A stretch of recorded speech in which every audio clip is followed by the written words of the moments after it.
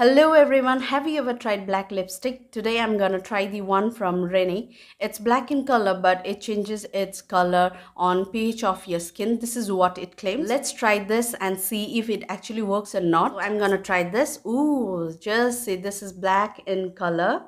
So I'm gonna try this out now. They have mentioned that you can apply as much as you can. It keeps on changing the color of your lips. So I'm gonna apply a little more now.